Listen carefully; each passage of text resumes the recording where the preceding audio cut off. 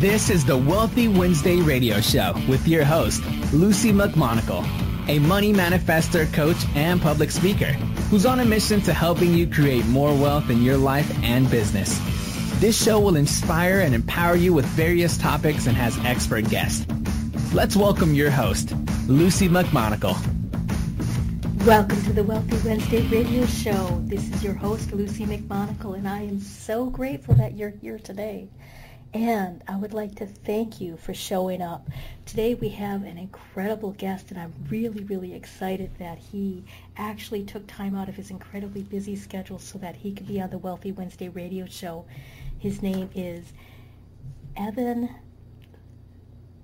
Zislis, and he is an organizational solutions and strategist consultant based out of Aspen, Colorado. Evan helps people to simplify so they can focus on what matters most in their life, which is who we love, what we do, how and why we live, because everything else is just stuff. His professional practice is dedicated to helping people in 5 ways: organization, operational systems, time and task management, content creation, and professional networking.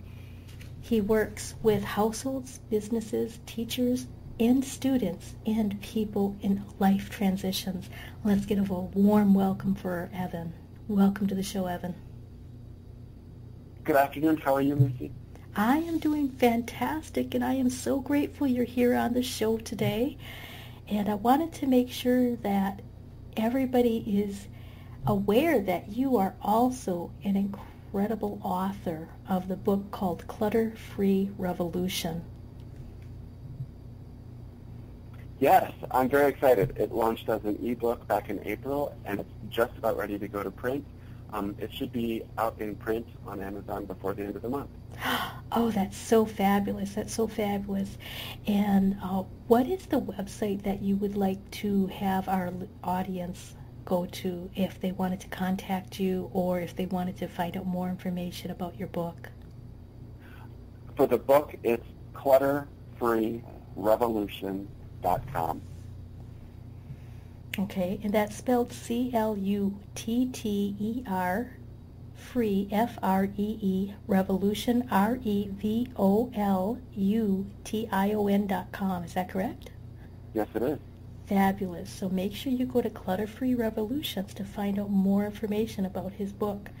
So lately, we've been hearing a lot about the minimalist movement, tiny homes, do-it-yourself home improvements, how to paring down and getting organized.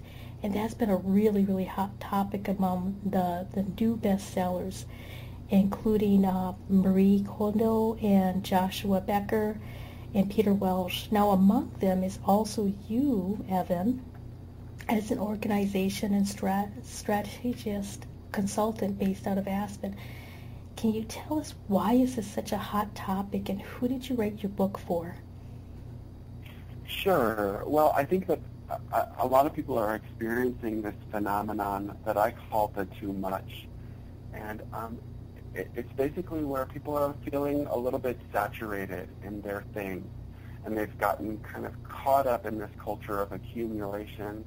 And it just feels like it's too much, and people want to shed some of that excess. And so this book is really designed, it's written for typical American families. Most specifically, the mommies of households. So the people who are going to resonate with this book the most are usually educated mommies, working women. They usually have 1 or 2 or 3 or 4 or 5 children, and their job is really just to sort of manage the household as best as they're able to do.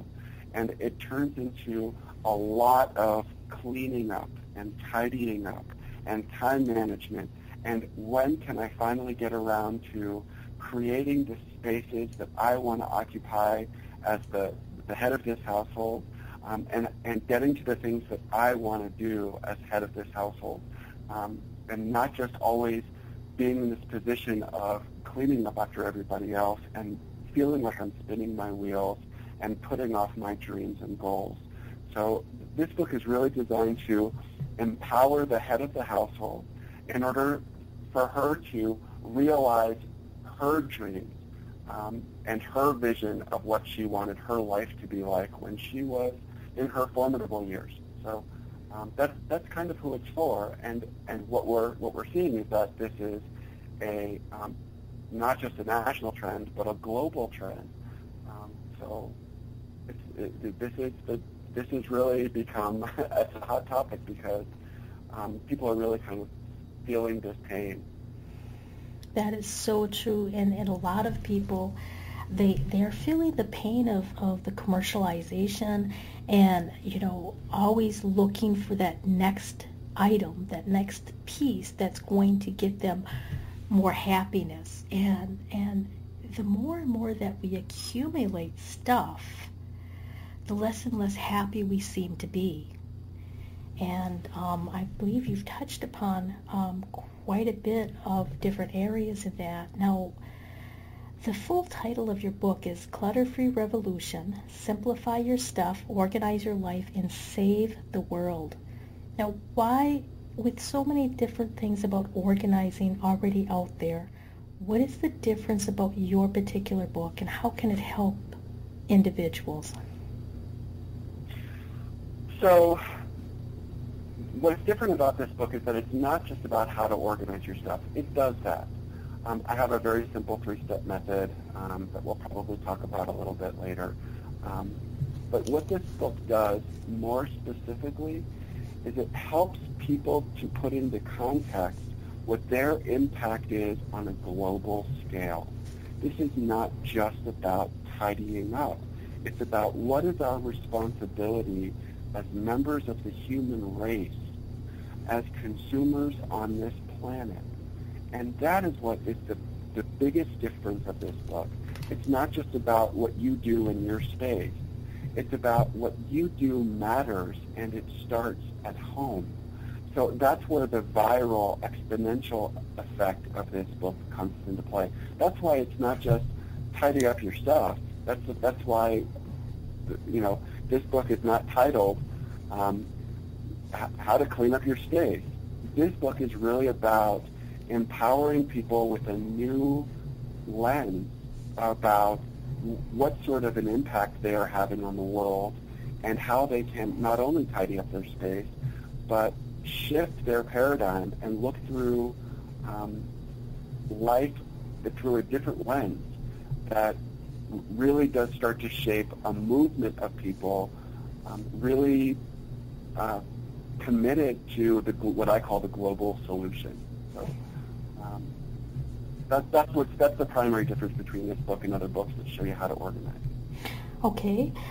Wow, that's really interesting. And really shifting your perception so that you have a new pair of lenses on and creating this as a global impact and a global solution. Can you give it a little more in depth about what do you mean by the global solution? Sure. So we hear a lot about what is green. And when something is green, it means that it's good for the environment, or it's good for the planet, or there's some measure of sustainability built into that, whatever it is that we're buying. Whether it's got fewer chemicals, it's less toxic, it was more efficiently manufactured, or there's some component of a living wage was paid to the people that helped to manufacture this item, or at least people were not forced through slave labor conditions to manufacture something. So there's this new understanding, and it's not that new. It's several decades old, and Patagonia Inc.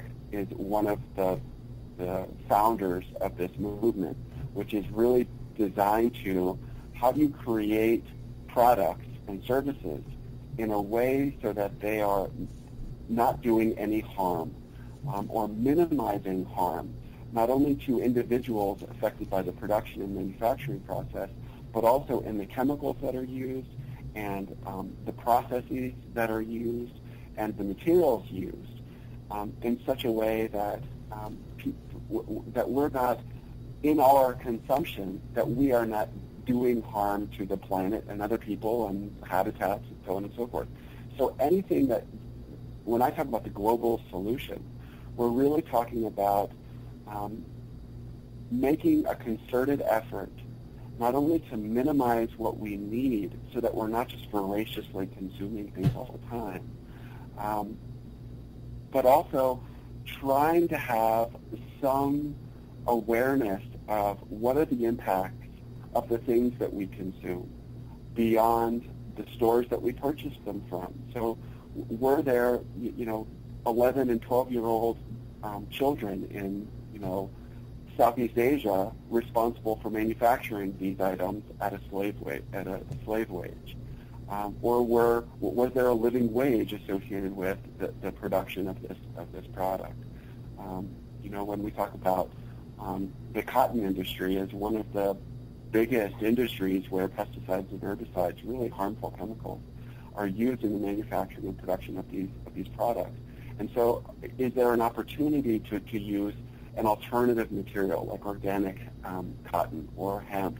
Well, not everybody can afford that, but it's really just about having an awareness of what goes into the production process and starting to shift what you consume to second-hand, things that are available to you, multi-use, so that it's not just everything that I buy is new at the store and had to go through this manufacturing process. If there's still life in something, giving it an opportunity to be used until it's threadbare. And that's not appropriate for everything, certainly. But when I talk about the global solution, it's really helping people to have an awareness of what went into their consumption and what are the impacts beyond their own homes of that consumption. Wow. Now that takes it into a whole new level on understanding, the impact of, the items that we're actually purchasing, and, how were those items made, and were the people treated fairly for making those items? And, a lot of people they might decide, well, wearing cotton is really, really healthy for me. But then if we really look into it, and if it's cotton that's been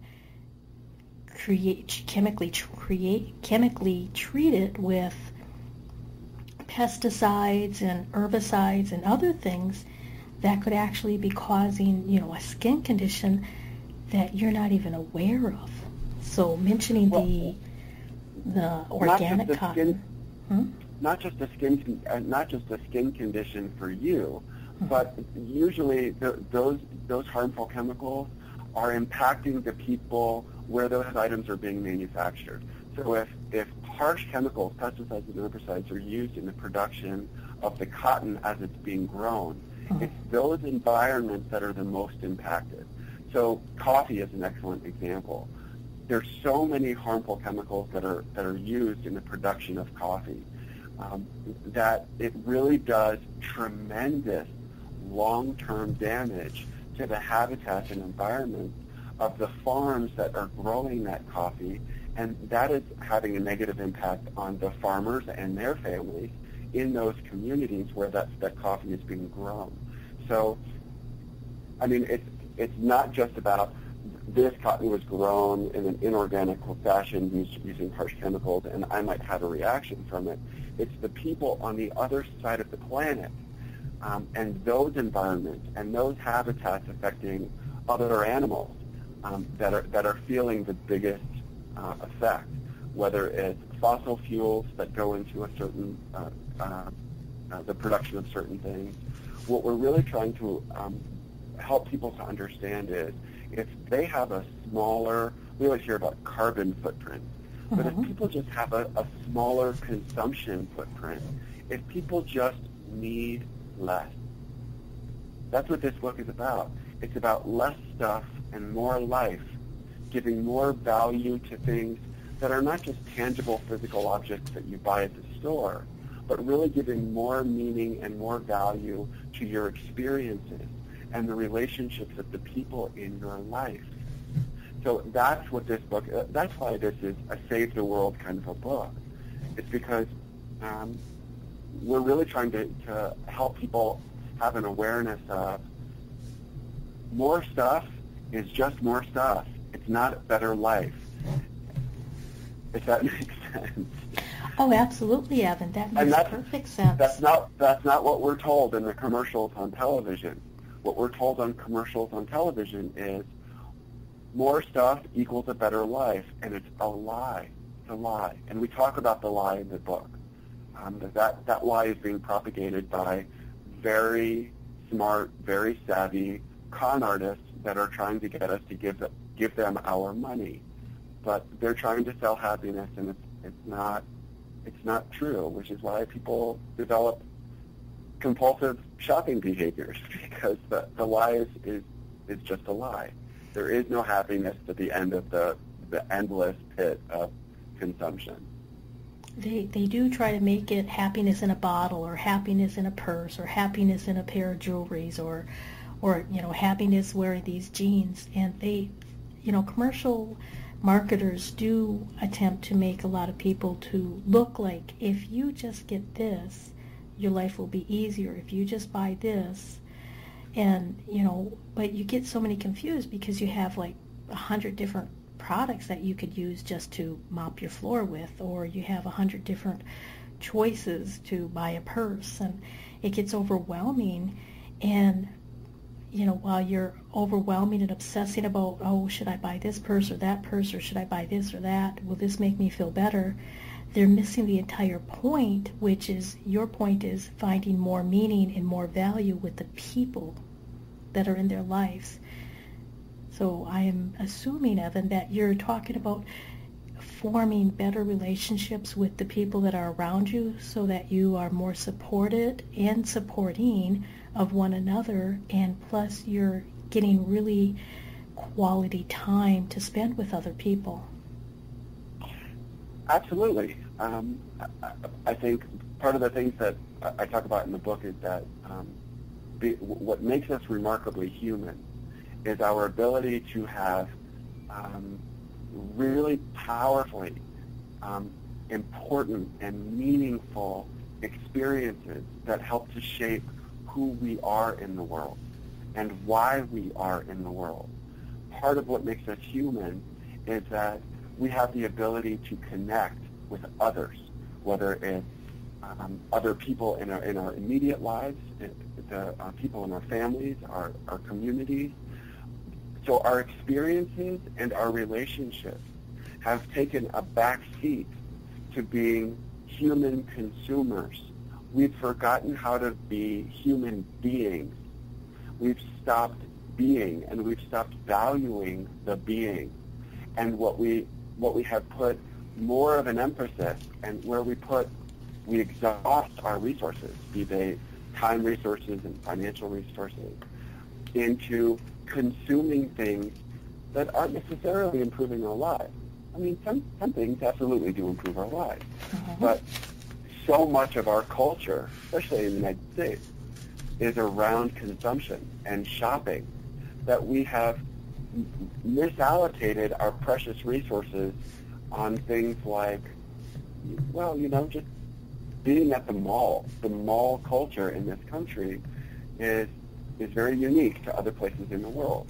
So what I want to try to, what I would like to encourage people to do, is put more of their time, energy, and resources into really powerful and meaningful experiences, and really connecting with the individuals in their lives in a way that helps to improve, those relationships, rather than fixating and focusing so much on what is commercialized and what is for sale. So soda is a perfect example. There's 1,000 different brands of soda. You were saying that it's confusing because there's 100 different options. Yes. All 100 of those options are bad for us. All 100 of them. Soda is a terrible product that is it's wreaking havoc on the American population in particular. It's not good for us physiologically.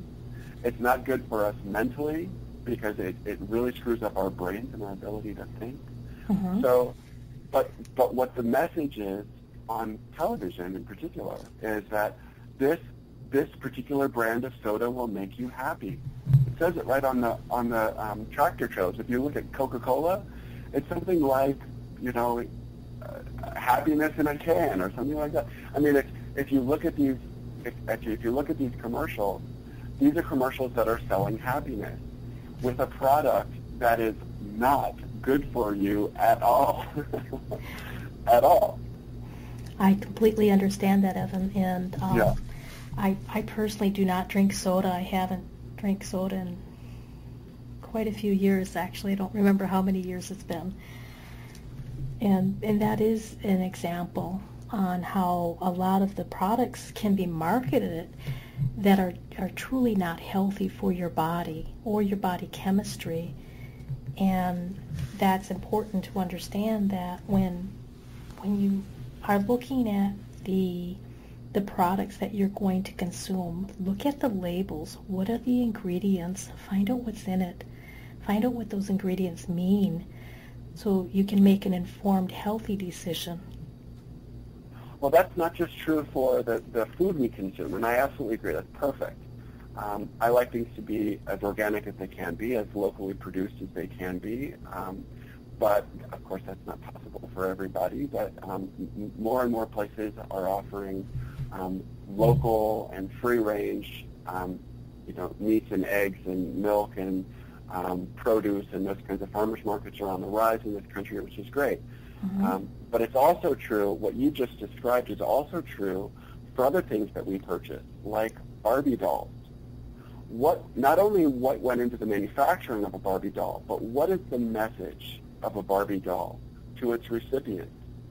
How are the things that are out there and for sale impacting our view of ourselves, for example? We have this body image complex in this country that is so skewed by some of the things that are just pushed on us,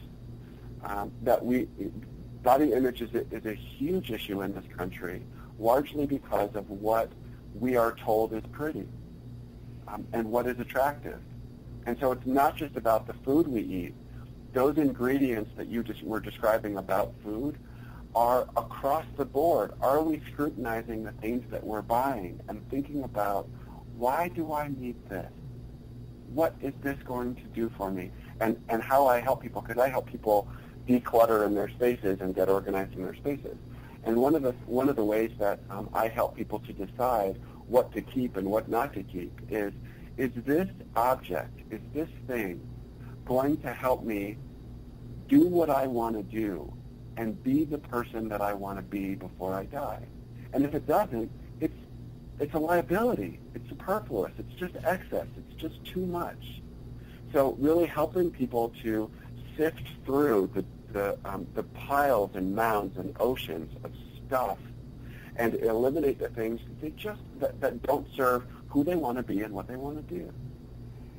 Wow, and that takes living in the moment a lot to another level, and really being purposeful when you're purchasing items, and being purposeful when you're decluttering items out of your house or out of your office or car or any other area that you're using.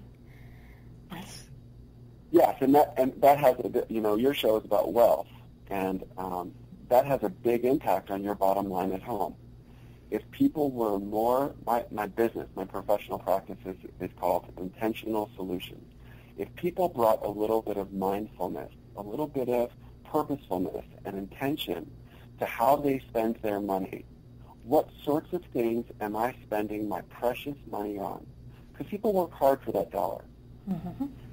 How am I spending? I talk about the dollar per caloric intake. So how am I spending my preciously earned money on food? All of the food that I spend my dollar on better serve me. It better not be harming me, because what is the point of that? I worked hard for that money. This food better be serving who I want to be and what I want to do.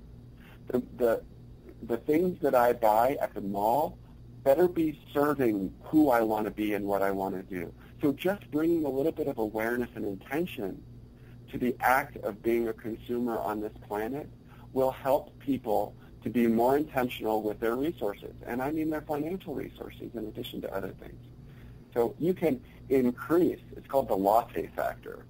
You can increase your household budget, how much is available to you to spend on things like vacations or tuition or putting gas in your car or putting money towards your tuition or buying a book bag or a pair of shoes for your kid for the first day of school. You can have more of a budget for those kinds of necessities when you really scrutinize where you put your dollar, how you spend your money.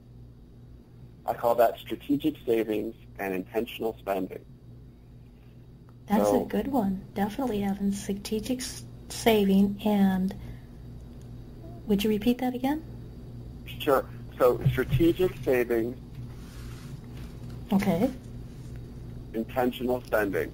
No, sorry, I got it backwards. Intentional spending. No, I said it wrong again. Intentional savings, strategic spending. Intentional savings and strategic spending. Now that means you're saving your money intentionally, and you're spending it strategically. Wow. If rather than just, because a lot of people save their money and then it burns a hole in their pocket and they just go spend it. They're not thinking about what they're spending it on. That's true. That's so very true. And just taking that one tip alone will change many people's lives right there. So I wanted to talk a little bit more about your Clutter-Free Revolution, and you have some very early praise from Dr. Green, the psychologist from the host of the hit TV series Hoarders. And he specifies, Evan shows us how the power of intentional simplicity can transform ourselves and help change the world. That is really, really powerful to receive that. And you also have other people writing about the book stating that Evans inspires a new generation of conscious consumers, a must-read for every household in America. Could you explain a little bit about conscious consumerism? Yeah, so we've been talking about that. It's conscious consumer is really just bringing some consciousness to how you spend your money. And I referenced Patagonia earlier. They make all of first of all, they started 1% for the Planet, which is a nonprofit foundation designed to contribute 1% of your profit towards sustainability and conservation, and nonprofits dedicated to improving the lives of human beings on this planet and environments and conservation efforts. So Patagonia and Yvon Chouinard, which is the founder of Patagonia, started that movement. And now there are hundreds of thousands of companies across the country that contribute to that foundation, that 1% of it for the planet. So I base my method, my practice, and my philosophy on Patagonia's commitment to everything that they manufacture was done in a conscious way to minimize the harm that they do. So they use a lot of recycled plastic bottles, for example, in the fleece jackets that they make. They use exclusively organic cotton and organic hemp in the manufacturing of their products. So they're very responsible in what they manufacture, how they manufacture it. They make things designed to last for decades. I've had the same Patagonia clothes for years and years and years, and they're just designed to last a long, long time, unlike a lot of products that are manufactured to break so that you have to upgrade to the next one.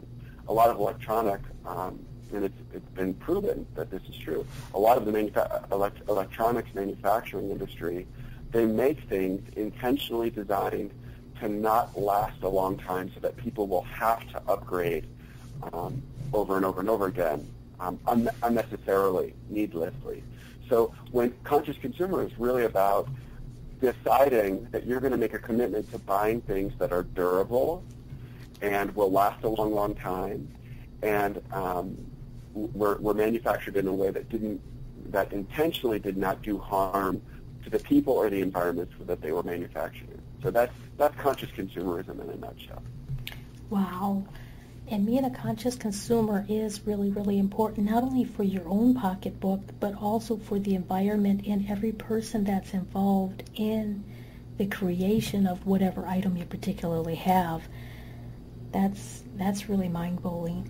And it's important to note that it's such an anomaly, unfortunately. There is no mandate for manufacturers and companies and corporations to do things responsibly. There is no requirement that they do things responsibly. So most of the things that are bought are manufactured and made in a way that is not responsible. There is not that level of intentional mindfulness and purposefulness that goes into the manufacturing process. Most companies and corporations manufacture goods solely with the profit in mind. So how can we make this the least expensively and turn as big of a profit no matter what the human or environmental impact costs are? So that's why this is so important. The book is called ClutterFree Revolution because it really is trying to inspire the next generation of conscious consumers so that they feel empowered to and obligated to be more mindful than the corporations that are pushing this stuff down our throats. So, this whole Walmart mentality is how can we turn the biggest profit selling the worst crap on the planet manufactured in a way that is really not environmentally sound at the expense of the people without giving them a living wage from concept to completion, cutting corners at every opportunity, from toxic waste sites to, chimping the individuals in the factories where these things are manufactured, all the way to paying the people in stores a living wage.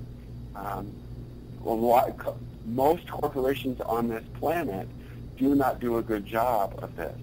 So that's why it's important, and it's up to the consumer to demand a better level of consciousness.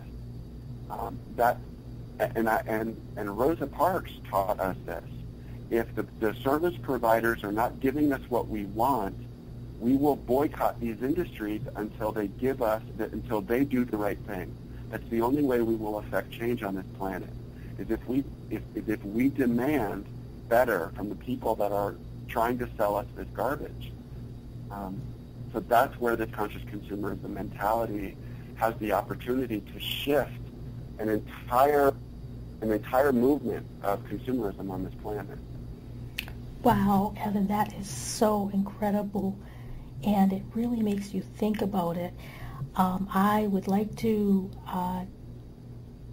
get more involved in this revolution that you're creating after the commercial breaks. But before we take commercial breaks, you mentioned earlier that you have your professional practice website, which was myintentionalsolutions.com, and that's yes. And you also have your book website, which is ClutterFreeRevolution.com. Yes. Fabulous. We're going to take a short commercial break, and we'll be right back.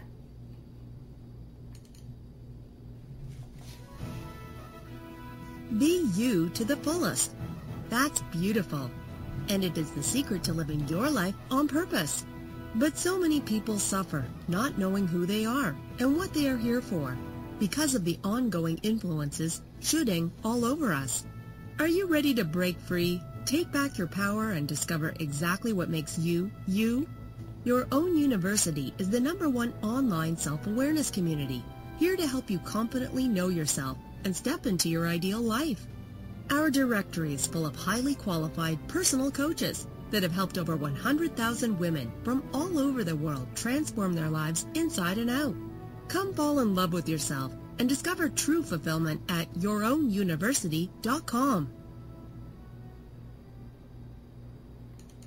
The It's Your Turn radio show with Denise Dominguez is on every Thursday at 6 p.m. Eastern. Join Denise Dominguez, an empowerment and relationship coach, as she invites experts on for interviews and how they help women with their knowledge and expertise to break through that stuck space you're in.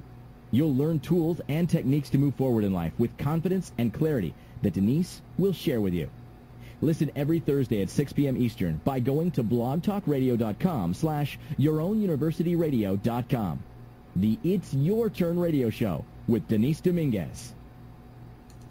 From the best-selling author of From Bondage to Happiness, Antika Lisha will personally walk you through her new program featuring her Radical Forgiveness Freedom Formula. This is for you if you are ready to once and for all be released from the chains of past abuse and take your power back. Radical Forgiveness is a 5-week step-by-step system to release the chains of a traumatic past, trapping in fear, reactivity, and stress, and gently free you, allowing you to take your power back and claim your beautiful life. Get instant access to your first video and a free 60-minute discovery session with Antika herself, a $250 value, at antikalibby.com/radicalforgiveness.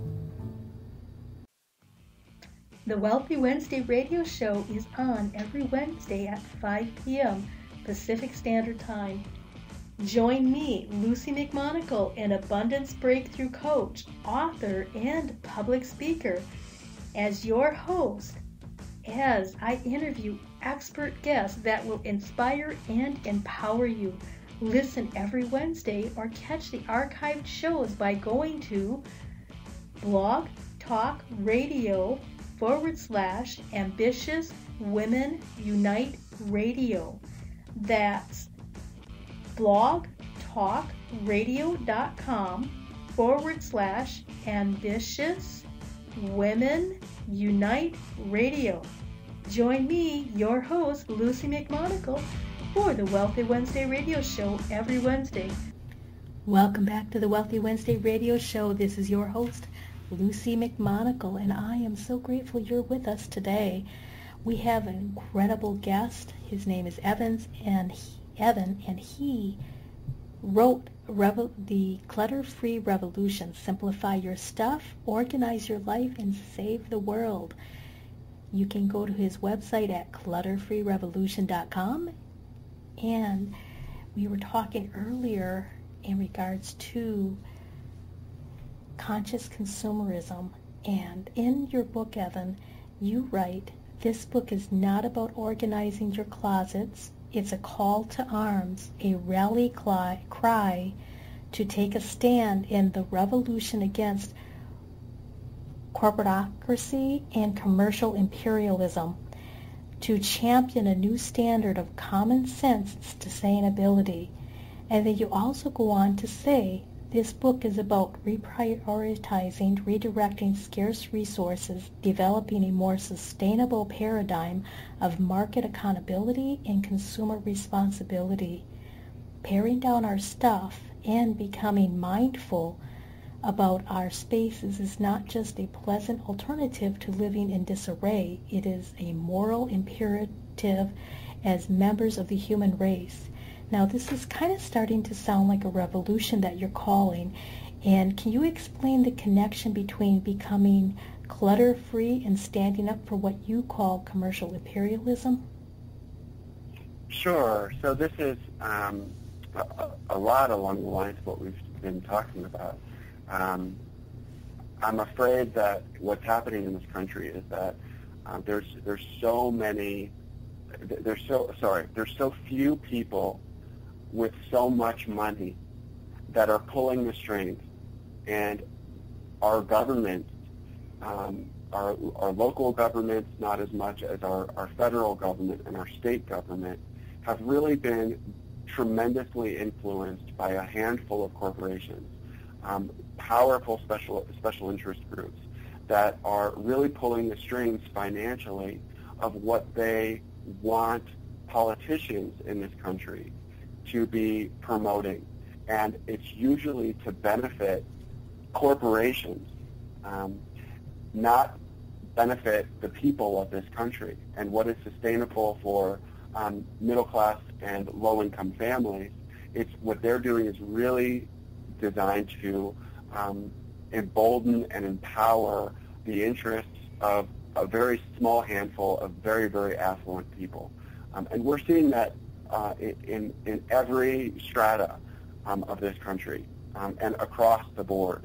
So what I'm trying to do is, like I said before the break, was really empowering people to do something about that by boycotting industries that are harmful and really supporting industries that are really designed with sustainability in mind. For example, local CSAs, which is community service agriculture, really supporting local food production, supporting local second-hand stores, thrift stores, and consigners.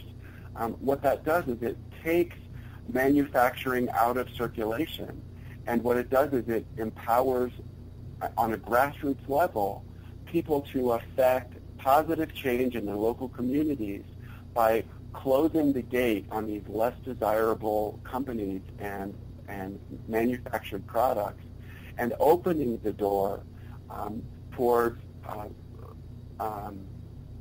opportunities for local economies to build and support themselves from within.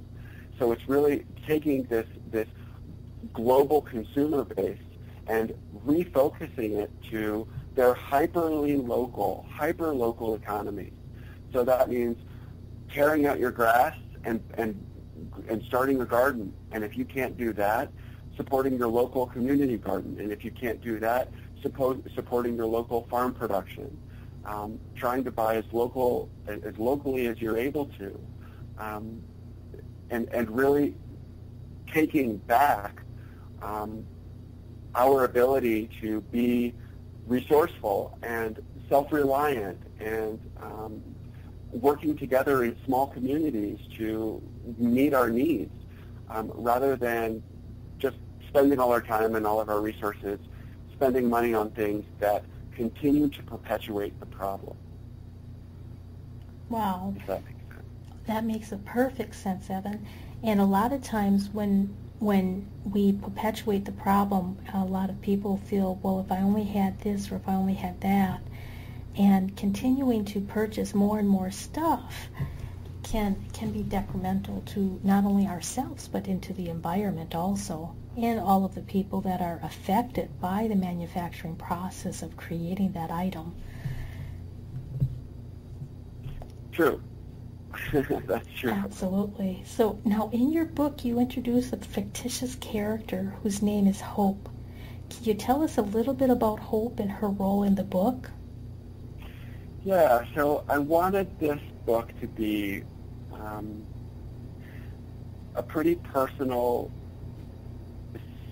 expression from me and my heart to my reader.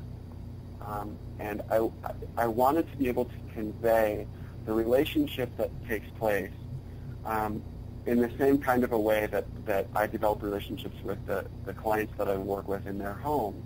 I wanted to make this book feel personal so that you could really get a sense of what kinds of dynamics go into the trust that has to happen in order to help people through a lot of these their clutter and so forth. So Hope is a fictitious character, and she's basically a combination of all of my clients. She's a mom. She's trying to get back to work. She's got 3 kids. She's put her career on hold until her youngest is able to get back to start elementary school, essentially. And she's excited about getting back to work. She's excited about cleaning up her house. She's excited about putting herself first for the first time in a decade or more because she's just been a busy mom. And this is a way for me to tell her story and for the reader to experience her success in a very personal way. She talks about her aging parents. She talks about her friends and neighbors who are also trying to deal with their own challenges around these issues. So it's just a way for me to convey lots of different kinds of ideas through the course of this character development. So by the end of the book, you really know Hope pretty well. And most people can identify with her right away. And when they see her process, because I am continuously going back and forth with her, the book is based on this correspondence between Hope and I, where she'll send me a message, and then I'll reply to the message, and then go into depth about how to proceed and resolve that problem or that challenge.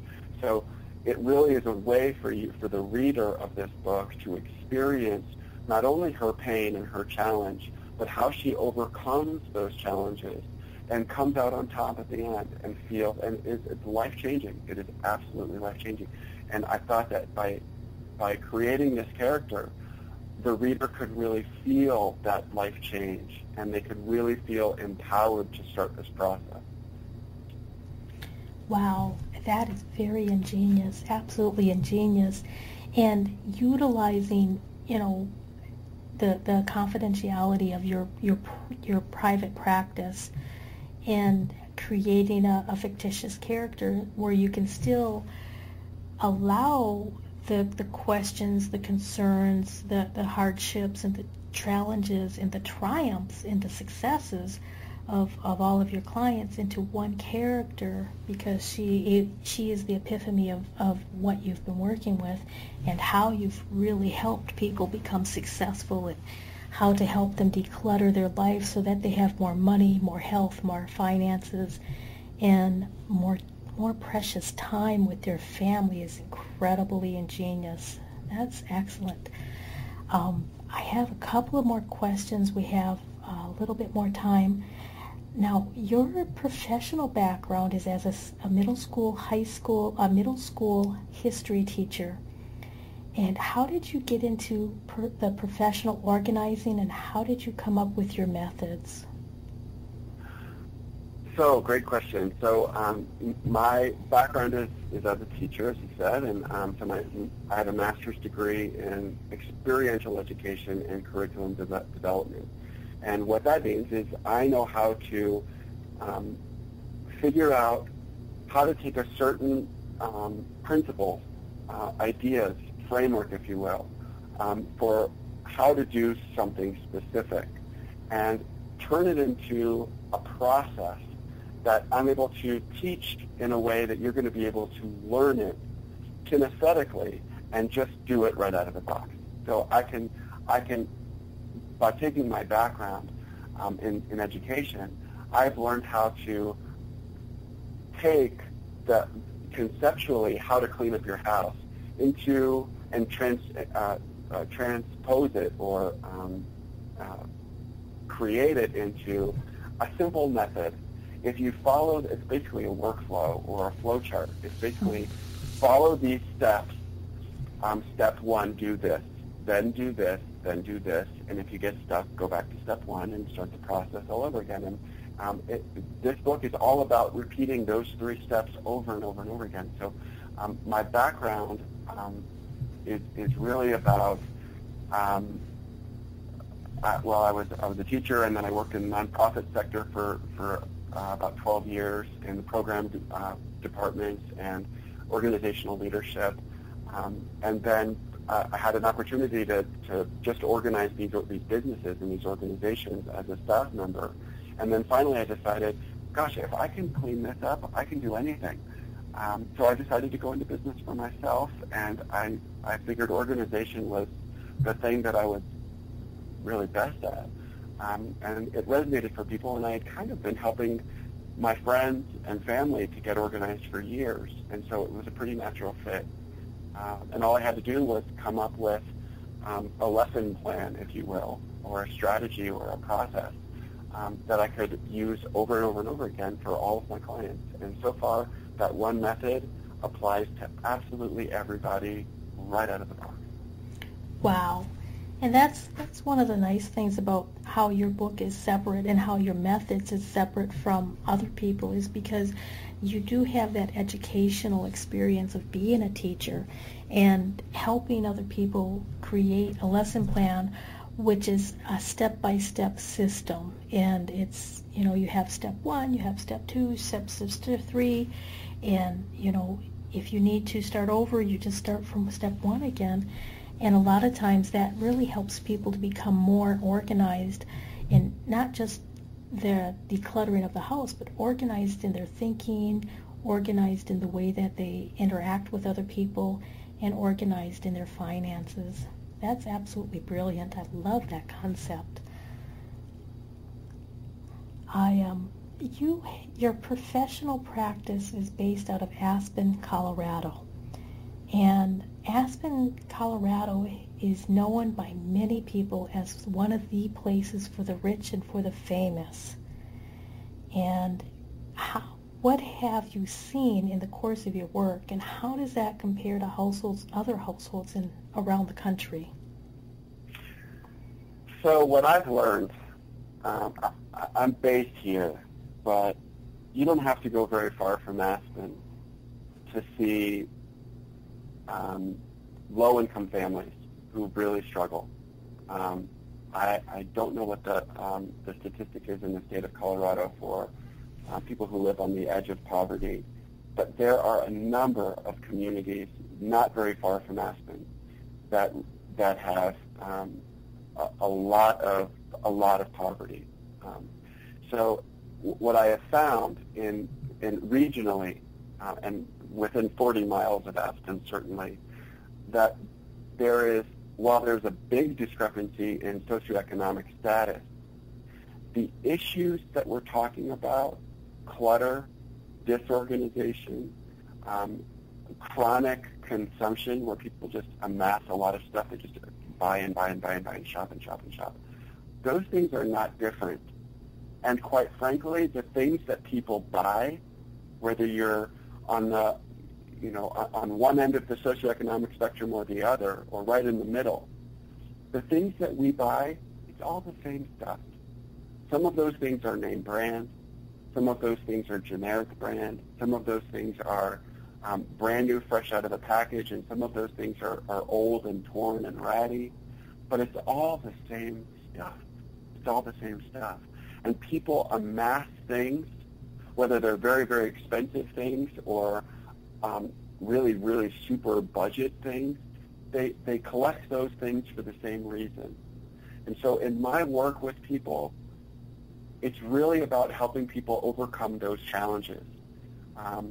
It doesn't matter if you live in a 10,000 square foot home in Aspen or a double wide or a single wide trailer in a trailer park on the opposite end of the valley. The issues there are the same. People need to get rid of stuff that doesn't serve them. It's not serving who they are and what they want to, who they want to be and what they want to do. They need to organize the things that are essential to their lives, and they need to get and stay inspired to change their lifestyle in such a way so that they're living the life that they want to live. So it doesn't matter what your socioeconomic status is. Everybody's got the same stuff. It's all the same. Just like alcoholism and substance abuse is the same no matter where you are on the socioeconomic divide. Domestic violence is the same no matter where you are on the socioeconomic divide. Poverty is a unique challenge, but affluence, and sometimes really grotesque affluence, has its own challenges as well. I'll tell you this, money doesn't buy happiness. And I've seen that in household after household after household, serving some of the most affluent people in Aspen. Sometimes people just want to simplify their lifestyles. They just want to make things simpler, and they're making that connection that the stuff that they have is not making them happy. And if they had less, and if they could get organized, and if they could connect with the people in their lives, they might be a little bit happier. And that's what I help people do, no matter what their bank account looks like. Wow, and connecting with the people in your life is one of the most precious things that we can possibly do. And, honestly, a lot of people, when they're always running around earning the dollars so that they can buy the stuff, it keeps them in a loop where they're like on a little mouse wheel, if you would say, because they're running to get the money to buy the stuff, to sort of feel happy for a few moments, and then they have to go and get the money to pay off the debt because of the stuff. So when you stop that cycle, you actually bring it back to where we are currently, and that's to be with people who we really cherish, who we love, who we adore, and to be with our family and our friends and other professionals that are supporting our movement. Now, we only have like about 5 more minutes for the show, and I wanted to end with a quick question. In the back of your book, you allude to the ClutterFree Revolution Academy. Could you give us a little bit more information about the ClutterFree Academy? Yeah, so ClutterFree Revolution Academy is designed as a companion to the book. And basically what it is, it's a 90-day crash course. This is boot camp for your house. It's a deep dive immersion into the concepts of the book. How do you get an ideal vision for your spaces? How can you simplify? How can you get organized? How can you refresh your spaces? So this is for people who loved the book and they need a little bit more help doing it in their own homes. Now, I can't go to all of these places around the country and work one-on-one with people. It would be too expensive for people. So what I've done is I've created a program where I get a class, it's a cohort of students from around the country, and they call in 4 times a week. We're going to have work sessions. You can listen to as many or as few as you want because they're all recorded and you can listen to them in your own time. So there's a private forum on Facebook, so all you really need is an internet connection, a Facebook account, and a cell phone. And if you've got those 3 things, then you can participate in this program. And what it is there's a comprehensive curriculum guide, and what we do is I take you through every room of your house. We talk about communication. We talk about getting household buy-in with all of the members of your household. We talk about the unique challenges of having infants, toddlers, teenagers, preteens. How do you get buy-in from your spouse? How do you deal with aging parents and dementia and end of life and what happens after someone passes? How do you deal with the stuff left over? We talk about the difference between functional storage and archival storage and how to make all of the spaces of your home work for you and your family. And I walk you through it. It's over 90 days of programming, and it's a 3-month semester. And I take you soup to nuts, concept to completion. There's nothing like this on the market. There's no other program this comprehensive that I have seen anywhere. And it's based on, I've been beta testing this program all summer with families across the country, and people love it. Not only that, they're shocked that they can get these kinds of results with a program that's telephone-based. Most people say, how are you going to help me with my space over the phone? And really all it does is it breaks down the framework. It tells you that we walk through the steps in every room of your house, and I tell you exactly what to do with every little thing. And if you can block the time and you get an assignment, you get a new module where we introduce a new topic, and I give you lots of explanation and instruction, and I give you a little pep talk, and I get you hyped up to do it. I give you an assignment, and then I give you 5 days to work on that assignment, and then we come back and we do a Q&A, and we just talk about that assignment and what worked for you and what didn't work for you. And because it's a group call, you get the input from everyone else in your class. So we're creating a community of people that are all in this together. And we share before and after pictures on Facebook, and we're posting inspiring pictures of kitchens and bedrooms and all different kinds of systems to organize your garage and your basement. So it's a great way to feel like you're a part of a community that's all working on this at the same time for the same reason. So I offer the Academy 3 times a year, and it's a great way to get a little bit more help, or a lot more help actually, if you've read the book and now you just need a little bit more help going through the steps. Wow, that's incredible, because a lot of people, they'll read a book and they want more, they want to dive deeper, but they're not able to because there is not a program. And your ClutterFreeRevolution.com and your Clutter-Free Revolution book is really going to help people to dive deep, to help become more healthy, wealthy, and happier by becoming more clutter-free. Now, your website is ClutterFreeRevolution.com, and is that where they would go to find out about the Academy? ClutterFreeRevolution.com is everything about the CFR brand. So the ebook will be there, the book is there, the Academy is there. There's a link to if you go there, there's also a link to my professional practice website, which talks about the other things that I do. And that link will take you to myintentionalsolutions.com. You can also find me on Facebook at ClutterFree Revolution on Facebook. And I'm ClutterFree Revolution on Amazon. So if you just search ClutterFree Revolution on Google, I'll come up. So there's lots of different ways to find. Fabulous. I am so grateful that you have been on the Wealthy Wednesday radio show. I'd like to thank you personally and kindly for helping us understand how to become clutter-free and how to set a revolution so that we can be more wealthier. Well, thanks, Lucy, for having me. It's been a pleasure. Thank you. Well, until next time. Thanks for listening to the Wealthy Wednesday radio show with Luci McMonagle. That's on every Wednesday. Join us next time for more inspiration and empowerment from various topics and expert guests. To personally contact Luci McMonagle, visit LuciMonagle.com. That's LuciMcMonagle.com. Until next time, many blessings.